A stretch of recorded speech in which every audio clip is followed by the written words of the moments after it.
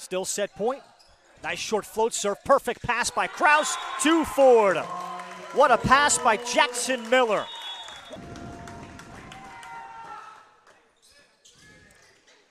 Wheeler at Walsh. And Walsh did not get a touch.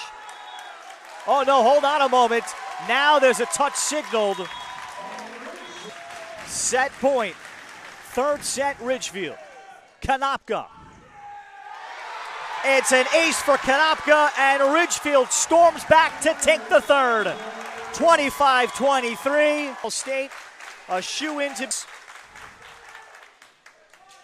Suriadowicz targeting Miller.